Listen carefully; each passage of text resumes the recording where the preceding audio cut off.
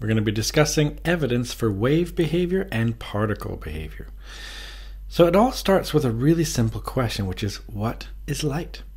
I mean, we all use it all the time. You're using it right now, hopefully, to see me. I've got light bouncing off my face and my more and more wrinkles and less hair. But I mean, we all experience light every day. So a very simple question and a very deep question is, what is it? And our own need for using models means that we often like to assign things that we already understand. So if we don't understand what light is, well, we do understand particles, or so we think. So we say, all right, well, light might be a particle.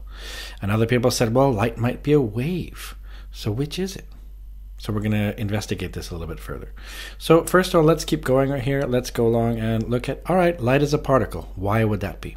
So that means it's like this some discrete little, ball of something and bouncing off stuff, doing stuff. So let's see, what can particles actually do? Well, particles can reflect. Something bounces off a wall, so it goes boing, it bounces off. All right, particles can reflect.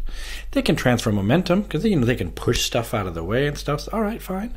They can also refract, which means depending on the material, they can speed up or slow down and they'll change their angle.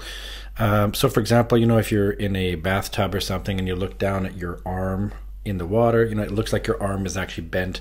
It's not, it's just refraction that did that. So I mean, that can be the case. So we think, yay, light must be a particle.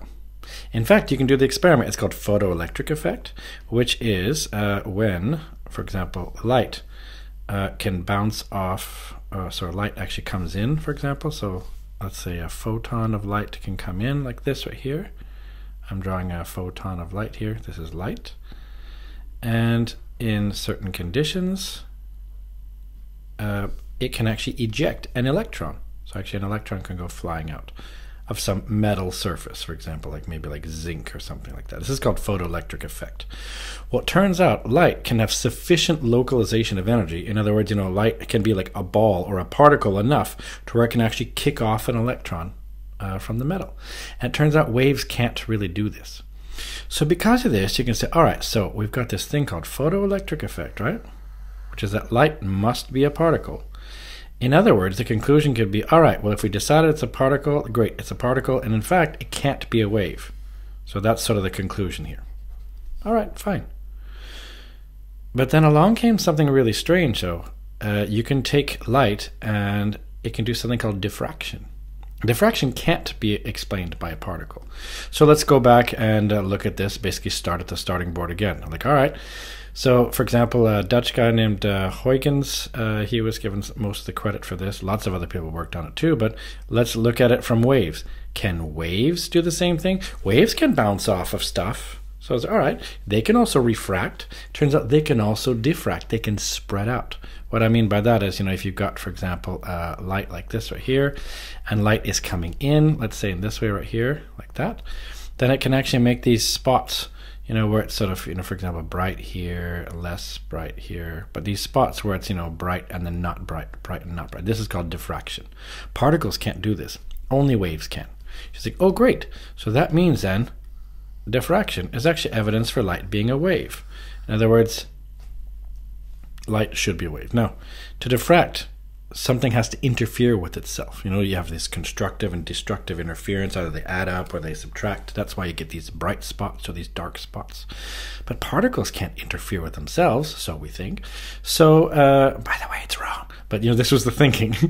So particles couldn't interfere with themselves, so it was thought. So that meant, hey, conclusion, okay, great. That means light must be a wave and can't be a particle. But do you realize we have a problem now? We just said before that because of photoelectric effect, light has to be a particle, can't be a wave, correct? And because of diffraction, light has to be a wave, not a particle, also correct. What?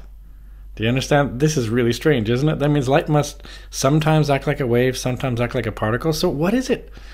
When you first saw this image right here, I purposely didn't tell you much about it. Did you see the word particle, P-A-R-T-I-C-L-E, or did you see wave? Ooh, it's a clever one, right? It's like a particle and a wave.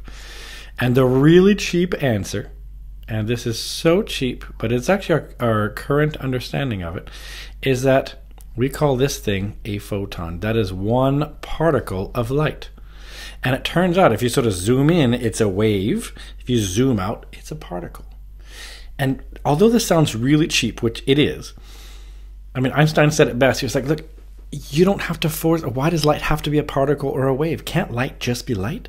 So in other words, this is us, this is sort of a TOK thing, a theory of knowledge idea that why do we have to force it to be one or the other? Can't it just be its own thing? Our models of particles and our models of waves sometimes are useful in explaining behavior, but it doesn't mean light has to follow this. Light does its own thing. So that's why we've come up with this construct, this idea of a photon, one particle of light, and yet it still has a wavelength. So that's kind of weird, yes, but this is actually this is where we currently are. We all agree, like, yeah, it's a photon, it's weird, and there we go. And it actually gets even weirder, because although light can behave both as a particle and a wave, turns out matter can behave like a particle and a wave as well. So this is where, like an electron, for example, of course, sure, it acts like a particle. We expected that. But it turns out electrons can also diffract. In other words, electrons can interfere with themselves. We don't quite understand what's going on there. It's weird, isn't it? But matter can actually behave like a wave as well. So this is called the wave-particle duality, and it's weird.